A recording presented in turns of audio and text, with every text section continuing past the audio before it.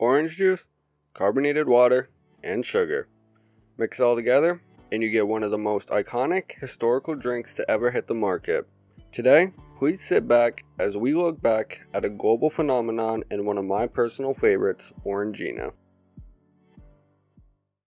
Orangina was originally invented all the way back in 1933 by a Spanish chemist named Agustin Trigo in the capital of Valencia. It was a simple drink using orange juice, carbonated water, and sugar. It was given the name Orangina, and Trigo immediately knew he was onto something.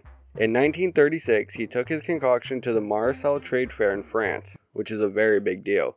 Originally starting in 1924, the Marseille Trade Fair has become one of the largest fairs in the world, allowing many artisanal crafters from all over the world to share and sell their art with the rest of the world, usually with the hopes of expanding to other markets. And luckily for our friend Agustin Trigo, French businessman Léon Breton acquired quite the liking to the drink and saw his opportunity to capitalize on it. Sadly, however, Breton would never see the drink produced, as World War II was starting to create quite the conflict in France. But in 1947, his son, Jean-Claude Breton, took over his father's company and was able to finally start producing the beverage. He kept most of the original recipe with a few small differences to appeal to more of a European and North African market.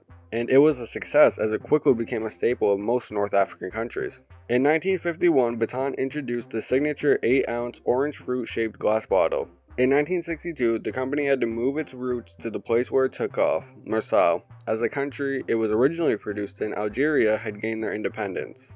In 1984, the company merged with Pernod Ricard, the world's second largest wine and spirits seller.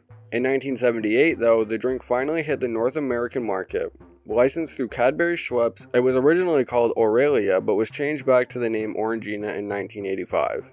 It was originally produced in Canada, but was moved to Florida when the licensing was abandoned from Cadbury, who was slowing their roll on North American soda ventures, and was moved to Mott's, who was then eventually owned by Dr. Pepper. Due to the United States being ourselves, we had the only Orangina that was flavored with high fructose corn syrup instead of natural sugar. Canada's version of the drink used a mix of real sugar and fructose glucose. There are imported versions in Canada, however, that are made just like the European recipe. Production for North America was eventually moved back to Canada. This brings us to more modern times. In 2000, Pernod Ricard was looking to sell Orangina, and they wanted the biggest beverage company there is, Coca-Cola.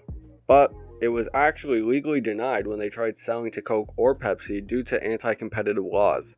And what that means is basically Coke and Pepsi are so large and have so much of a hold on the already existing global market that they are legally not allowed to acquire new companies. So every new product you see from them is usually created from inside the company.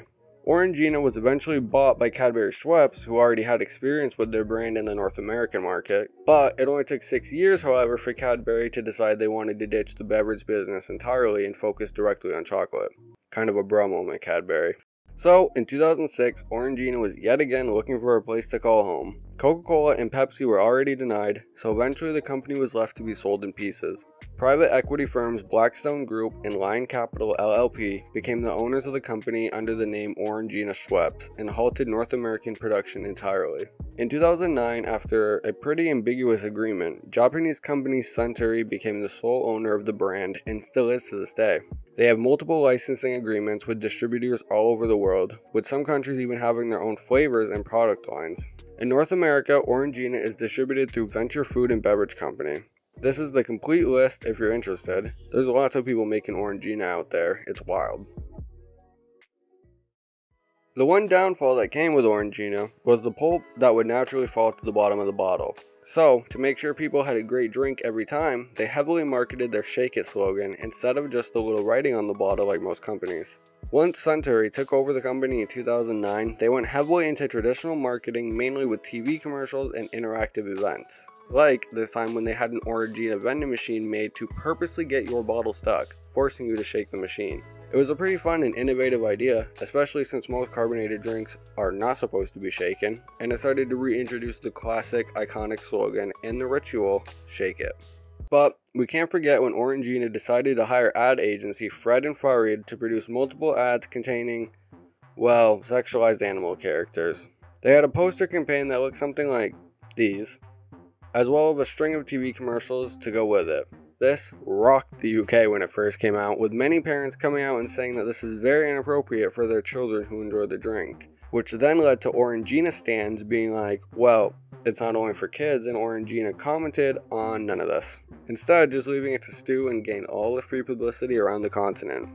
They also had a pretty cool campaign that, you guessed it, had to do with shaking the cans. But the difference is they released 50,000 limited edition cans with a sensor on the bottom that talks to you when you flip the can. I don't really know what it says honestly, but I think it's a pretty nifty idea. Which brings us up to today, where they started adding a new slogan, upgrade your taste. Based on this commercial, it seems as if Orangina is starting to brand itself as a fancier, more exquisite drink, which would be the first time they ever try to target a specific niche instead of just the general market. But no matter what, they'll never forget to make sure you know to shake it before you drink it. Looking back, we get to see a pretty cool story of a product that will not let itself die. Orangina has been through a lot and has had many different homes, but the drink has such a global likening to it that it seems as if some company will always come up and save it. Hopefully the future of Orangina continues to get brighter, as it seems Suntory is doing a good job marketing the product and putting effort into actually getting its sales return. And hopefully it'll become more of a commonplace in North American markets again, because those ads don't lie. It really is a totally different sensation when you drink one. And that's about all I have for you today. Thank you so much for watching. I always appreciate it. If you enjoyed it, maybe think about liking, subscribing, and sharing. And always feel free to comment, whether it's just a thought on the video, a new video idea, or just a note to me. I always love everything from you guys. So stay tuned for what's in store. The next Lookback video will come out on February 3rd, and I will see you then. Or maybe even sooner. Who knows?